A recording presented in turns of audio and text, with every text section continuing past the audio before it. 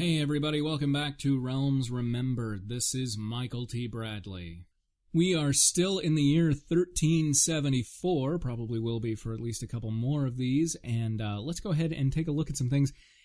You know, one of the things that I've noticed is that pretty soon here, I think we're going to start dealing with the fact that these dates are going to become less and less reliable, or maybe not necessarily reliable, but useful. You know, like with the last of the last Mythal trilogy, the way that it suddenly jumped ahead 6 years for no real reason in the prologue. I think that's going to happen with the Twilight War as well. You know, Part 3 takes place way farther in the future than the rest of the trilogy, but from the setup, I'm guessing that it's mostly going to take place in 1374. Well, I'll take a look through it, glance through it, and see once we get there. But yeah, things are just going to go weird. And I was actually looking through some of my books. I was wondering, you know, 4th edition stuff, since it's going to break down when we get to 4th edition as far as this list. I was like, I wonder, you know, how good are they about putting dates? And I happened to glance through my, I think it's Dawnbringer book, and it goes to the year 1600. So that might be the last book that we ever read for Realms Remembered, since, from what I've seen, the Sundering stuff that's out right now, it sure as hell doesn't sound like it's as far ahead as 1600, so holy crap. Anyway, let's get back to the year where we are. We're going to skip a couple more things. We're skipping Darkvision by Bruce R. Cordell. I was kind of sad because usually I enjoy Cordell's stuff. I at least find it readable, but for whatever reason, this one just didn't work. I honestly don't remember a damn thing about Darkvision. Maybe it had kids in it, because that seems to be like what all the Wizards things started with, is kids and something kind of boring, some sort of dull or confusing setup. So I have no idea. I can't tell you anything there. And it's like, it wasn't that long ago that I tried reading it. Also skipping Frostfell by Mark Sehestedt. I hope I'm getting that right. This one, I got a lot further in and didn't hate it, but I thought it very much suffered from a kind of first novelitis. If this isn't his first novel, then, you know, whoops, but it sure felt like it. And B, I thought it also suffered from this thing that I've probably talked about before, but especially when you've got these books like The Wizards or The Rogues or whatever, where essentially you've got these little self-contained stories. You've got like 320 pages to do really anything you want as long as you've got a damn wizard in it. I mean, that's, you know, we've seen some of these things like the cities, where the city plays a very tiny, tiny, tiny part of it. You know, the Halls of Stormweather stuff dealt more with the cities than some of those cities books. So when you've got this sort of setup where you can kind of go loose and do whatever, I do not understand why, and especially with the Wizards, because I think I've skipped all of them now. So I'm not reading any of the Wizard stuff because they were all so damn boring. There's Frostfell is at least a little bit interesting. There's like slavers. They're after this mom and son, and the son gets away. Mom's taken, and it's these weird elves are kind of introduced, and it looks like maybe the thing's going to be, you know, like maybe the kid's brought up by these elves and learns about a different form of magic or blah, blah, blah, blah, blah. But it felt as if, rather than being like, cool, I've got 320 pages, I can just go wild and do whatever the hell I want, it felt like, okay, I've got to fill 320 pages, I'm going to outline Act 1, Act 2, Act 3, Act 4, this is what I'm going to fill in here, oh, I probably need an action scene, da-da-da. You know, it felt like, well, why should I care about anybody? Why should I care about anything that's going on here? You know, I need something to suck me in besides just, you know, the marketing people told me it's probably going to sell about 30,000, and so, you know, this isn't going to see a very big audience, and I don't have to put my all into it, and da-da-da-da-da. I mean, I feel a lot of that with these self-contained ones, and I feel like they should be much more batshit crazy and just all over the place. Like, what was that one crazy Citadel one that we read? Was that Obsidian Ridge, the one where it, like, swoops down and there's, like, a Batman character and, you know, there's, like, 50 other things going on, and it's like, this is insane. Or, I think it was Rosemary Jones who wrote the Citadel, or it was either Citadel or Dungeons, something about, like, Emerald or whatever, where She has the that party where one of them has like a little dog, and they're all very boisterous and memorable. Maybe not so much now, but they were for quite a while after I'd read it. And it's like those books stand out, even though they're self-contained. And I think, wow, that was a really enjoyable experience. So many of these I don't get that from. The kind of good side to this, the flip side of it, is that though I didn't enjoy Frostfell, I did really enjoy Sentinelspire, also by Mark Sehestedt, which felt like he had kind of learned a few things. In many ways, what I read of Frostfell felt like a practice run at Sentinelspire. Because Sentinelspire starts out with kind of a younger person and a father figure, not actually his father.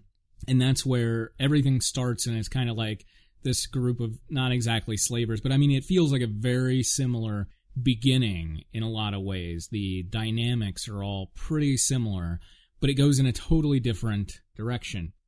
This is one of the Citadels series, and this was such a crazy idea. So first of all, I guess not crazy, but just really fun, I thought, for the Realms.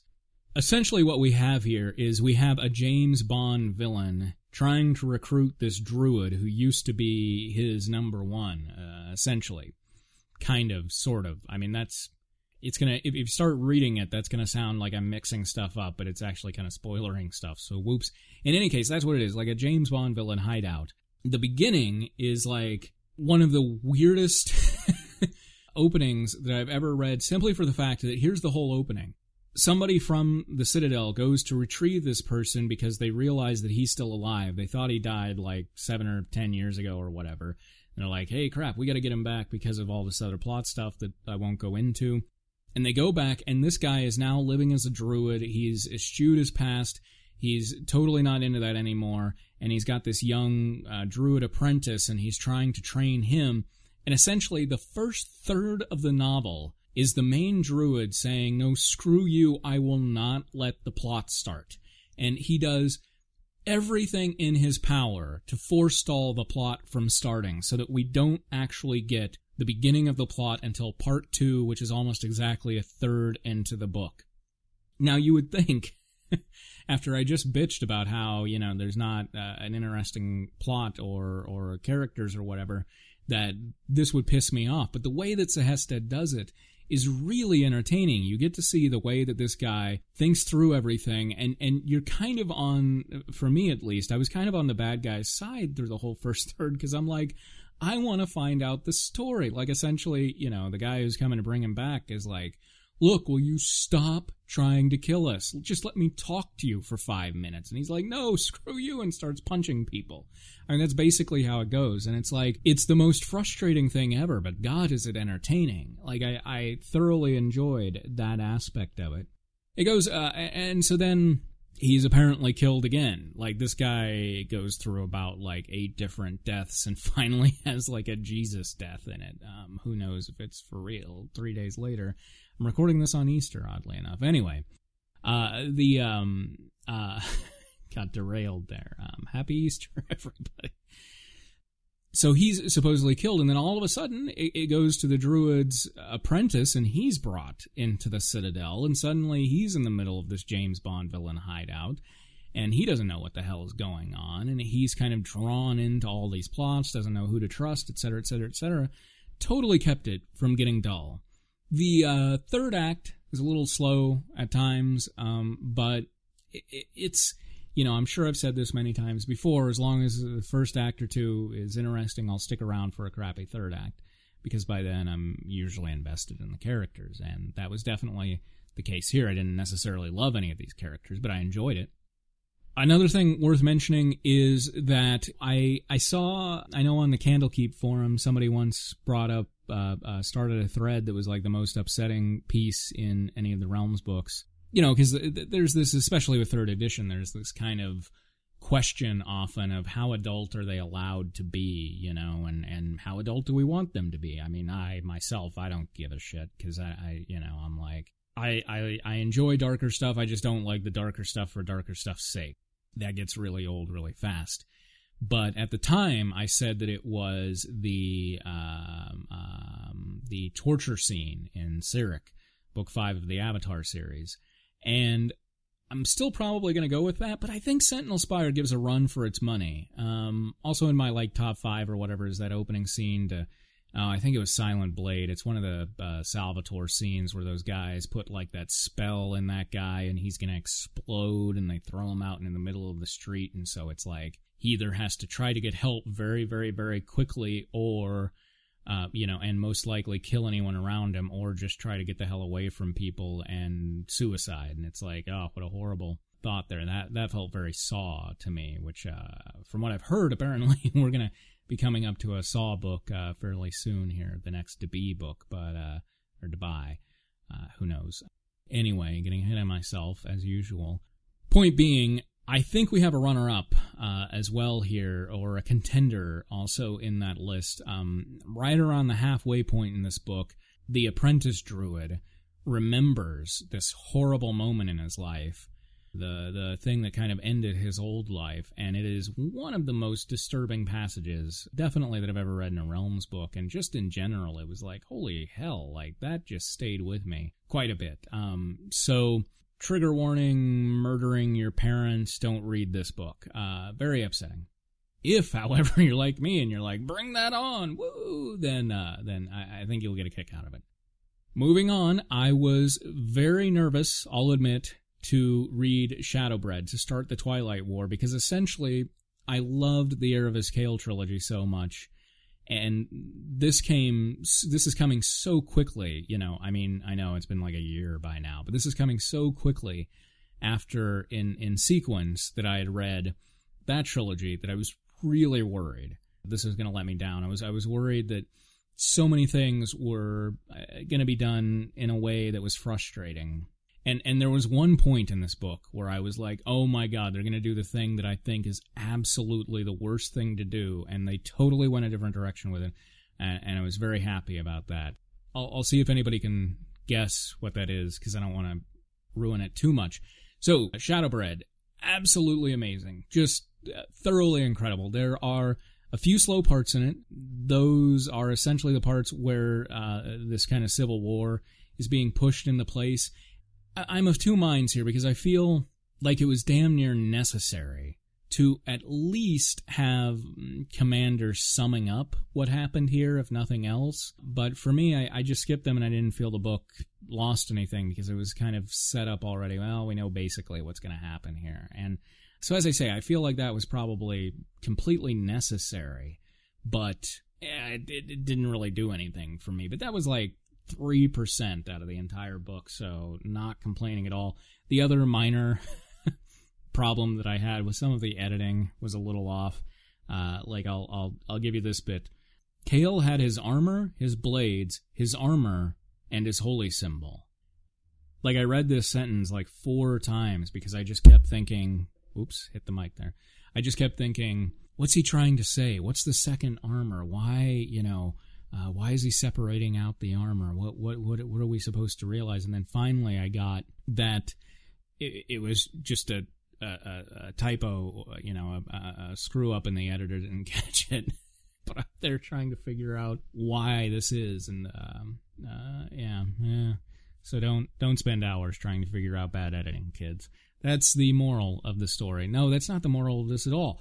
The moral is this way more. I think I mentioned this in the Erebus Kale trilogy on the back. They have that quote that's this is such a great exploration of when two people believe identical things and approach it in a different way. And it's that has nothing to do with this. But that's so what this felt about in many ways, because essentially one of the big plots of this is setting Erebus up versus the Shade Enclave.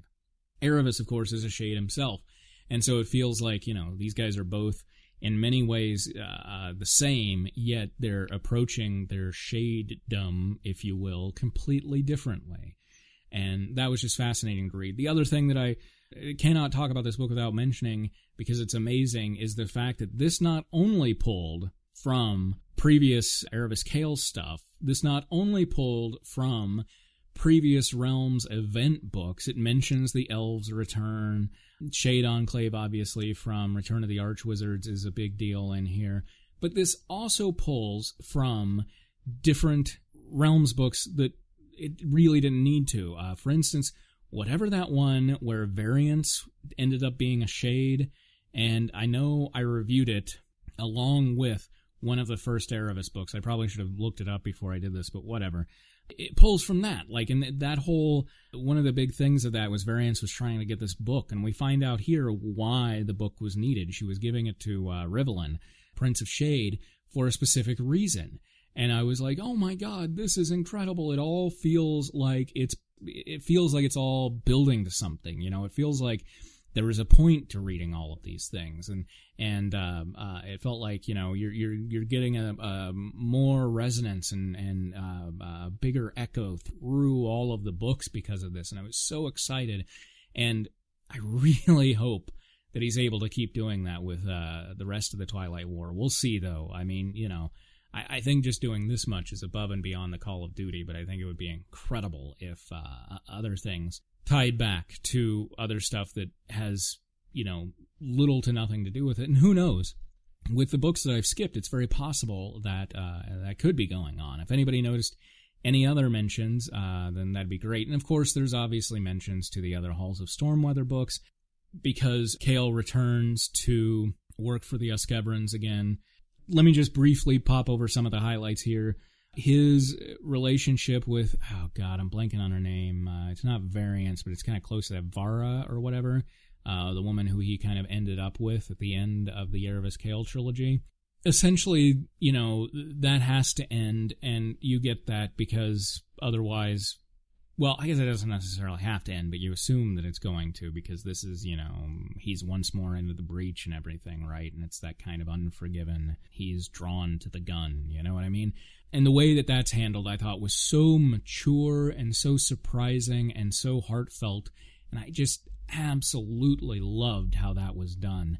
The followers of Shar are friggin' frightening. Like, the way that he writes this one character, totally blanking on all the names here at this point, but the way that he writes this one character, who essentially is the one who sets in motion a lot of the Civil War plotline. The Civil War plotline could have been so dull, and as I say, I thought the battles were a little unnecessary and probably the weakest part of the book, but the way that he writes her is so incredible, and he does this with some of the other Shar followers as well. He totally makes them seem crazy. Like, at times, you can't tell if what's going on is real and actually visions from Shar, or if they're just insane. And it's really only the fact that things work out in the end that you're like, okay, I guess Shar's really here, but it is almost an act of faith just to believe that they're not insane. This woman talks to her dog, little Son of Sam overtones. I know that was all BS, but, you know, still, you can't say Son of Sam without thinking of that, right? And there are faces in her table who advise her during dinners. Just all sorts of amazing little pieces that may... Oh, and they all have invisible necklaces. And it's like they'll kind of touch their invisible necklace, and, you know, you can just see, like, this is schizophrenia, right? I mean, it's just really, really well written. Kale's first appearance, the scene where he first appears in this book, I was crying. I was totally crying like a child because I thought it was so beautifully done and so touching. Once Riven gets reintroduced, I thought it was perfectly handled. I was so happy that basically everything that he could have kept doing for this one, he just said, I'm not going to do that. I'm going to do something different. And I was like, oh, thank goodness, because while I enjoy their old interaction, I was so happy that that evolved. Yeah, I think those are the standout bits. I could just go on and on and on about how cool this scene was, or how cool that scene was, or how great it was to see this and that, and da-da-da-da-da-da. But I won't, because I've probably gone on for an incredibly long time here. Yeah, this is way longer than I meant this to be. Also, quick note, he also mentions the Rage of Dragons. At least mentions it. It doesn't really play in, but it does get mentioned. Next time, we'll be continuing on with the Twilight War, and looks like we'll be doing the Howling Delve, ending off House of Serpents trilogy as well here pretty soon. And once we get to 1375, Scream of Stone is going to finish. So we're just finishing out trilogies like crazy here. I think we'll finish out like four, maybe 5 big trilogies in this pack of 5. So that'll be kind of cool. Anyway, until next time, this is Michael T. Bradley. Realms Remembered.